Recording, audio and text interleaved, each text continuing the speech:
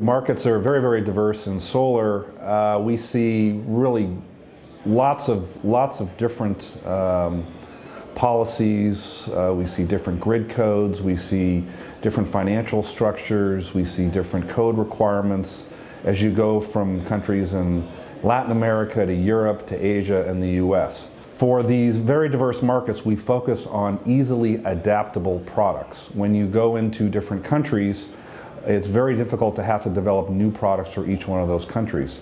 So today we're in over 100 countries around the world with more than a dozen offices. We are very, very careful to make sure our products are adaptable for those markets. We focus on making sure we have a local team in each one of those important markets. That local team is there to obviously meet with customers, but also to understand the market needs, react very, very quickly to what they're hearing and what they're seeing, and bring those ideas and products back to R&D and then back to the countries. This is a rapidly changing market. Products are the key. Those products have to have new and expanding features at the right price point. Having a very, very aggressive and reactive R&D group is key to our strategy. As far as manufacturing goes, we've gotten to the point where we're manufacturing in very, very large scale in different places around the world. Just last quarter, we manufactured over 50,000 inverters. This manufacturing infrastructure for us is key, both to react to the customer needs, and our business has expanded dramatically over the last few years, and we've been able to keep up with that market demand. Customers are asking for inverters to handle all the communications, handle home energy management, handle energy storage, handle all the grid codes, be the key for safety in the PV system. All of that coming together with the inverter being the central location for all of those technologies.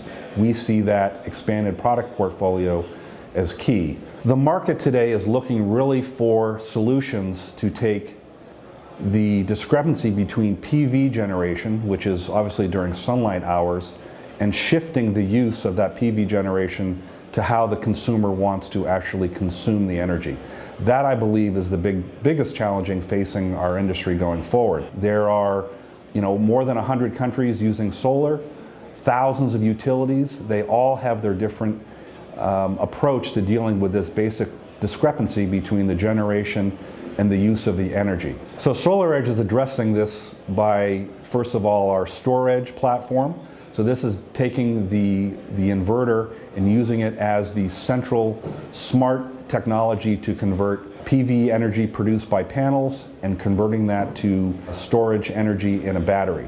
That system then is going to manifest itself in other areas. We are developing products that actually use the load centers in the home, be it air conditioning, be it hot water heaters, and using the solar inverter as the controlling technology for those different appliances in the home. That, combined with energy storage through batteries, we believe is going to be able to shift this discrepancy between PV generation and energy usage in the home, thereby making the use of the technology much more adaptable for our changing market.